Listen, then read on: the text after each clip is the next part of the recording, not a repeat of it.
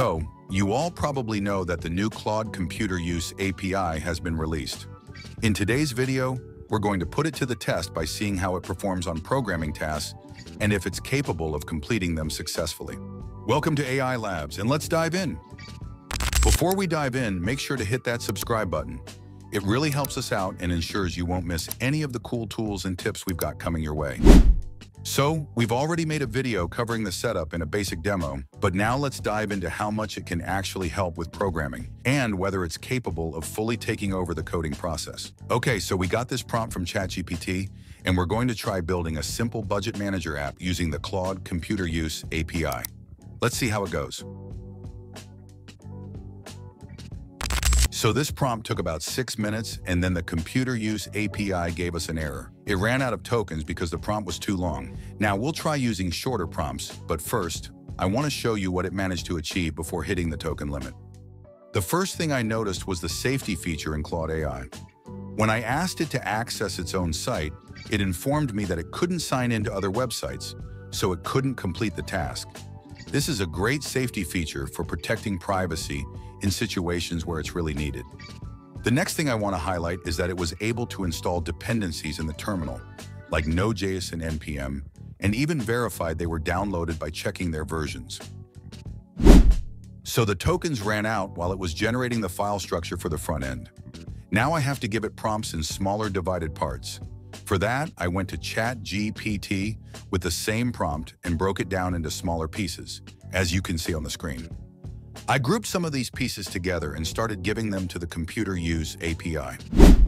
So, as I mentioned, I'm going to take the first parts of the prompt I showed you and give them to the Claude Computer Use API. It'll start generating my app step by step.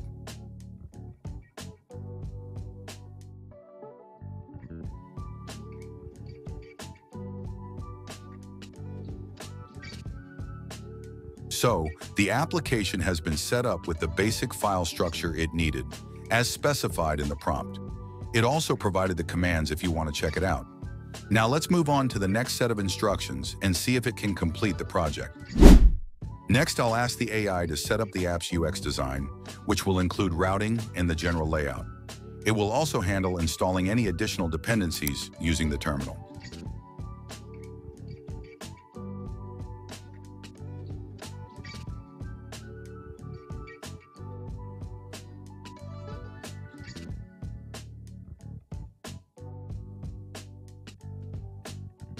It's now telling us that the routing and API structure have been set up. Now that that's done, let's move on to the next step, generating the entire app, including the front end, and connecting everything. We'll provide further prompts as we go.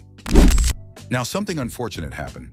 When I gave the last 2 prompts for making the front end, Claude started giving me errors and then suddenly became unresponsive. It prompted me to refresh the page, and upon doing so, it wiped the entire project clean.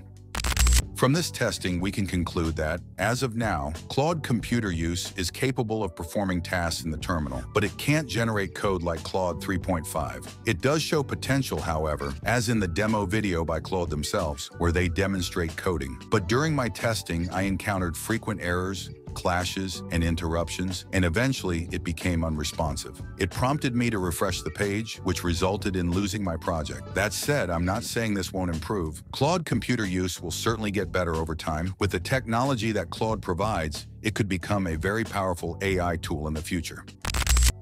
Well, that wraps it up for today. Thanks for watching, and until next time, keep exploring.